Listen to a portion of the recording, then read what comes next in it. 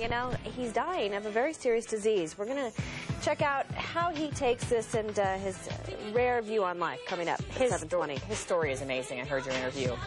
Also, for the Vitality Challenge, I'm doing it. I've lost a little weight. I'll show you what I take for minerals, and we'll talk about why you need them. And in the 8 o'clock hour, we're going to celebrate Cinco de Mayo, 7:30. But first, his take it as it comes outlook on life has been an inspiration as Reggie McDaniel is fighting for his life. Coming up, Reggie tells us all about it. Stay tuned. You know, ideas and inventions come from people in all walks of life. Know him by his name, his look, or his trademark phrase. 52-year-old Reggie McDaniel is our resident movie reviewer. He's also a reviewer on the local radio waves. Now, Reggie works hard 7 days a week. He's funny, kind, a speak-your-mind kind of man. But Reggie is suffering from a terminal illness. The same man who makes many of us smile knows he's dying. How you doing? I'm doing well, thank you. How you doing this morning? I'm wonderful. You can't deny his sense of style. How you doing? I'm wonderful, thanks. And you? Yes, you are. Aw, I'm keeping him around for a long time. He's good for the ego. Or his sense of humor. He is getting too old to be an action hero. Really? Yes, he... What do you mean? By his look, his physical he's appearance? old. A man loved by many could leave this world in days, weeks, months, or years. To be told that your turn is soon is depressing. It really is depressing. You have a couple of choices.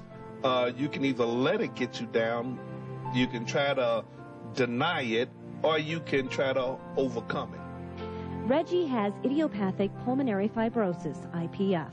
It's a disease that scars the lungs for no known reason. Eventually, oxygen can't be taken in, and carbon dioxide cannot be removed. Very similar to the scars one gets when one has a wound. It heals, and there's a scar form. The problem in many types of pulmonary fibrosis is that this scarring process continues. Dr. Marvin Schwartz is internationally recognized for his expertise in pulmonary fibrosis. He's working hard to find therapies to treat those affected. And through chairing the Coalition for Pulmonary Fibrosis, Dr. Schwartz is working to educate the public about IPF. In the meantime, we're also trying to find effective therapies, even without knowing for sure what the causation is. Unfortunately, 50% of patients die within 2 to 3 years of diagnosis.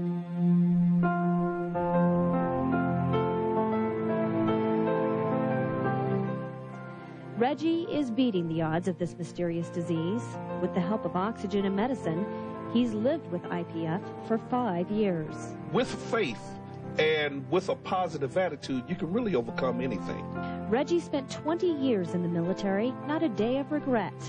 2 marriages and 1 daughter later, he works hard, plays hard, and loves his life. He even chose to turn down the only effective therapy for treating IPF, a lung transplant. This is just so much fun. See, I have fun with me. I'm really comfortable with me. Reggie says he doesn't fear death. If I've done what I think I can do and what I think I should do, then I don't mind dying. Besides, he has a lot of questions to ask. Yes, who washed the dishes after the Last Supper? I want to know stuff like that. I do. Yeah. Okay. Who was the road guard for the wise men? Who gave them directions? Reggie McDaniel. He's known for his kindness, Hey, dear.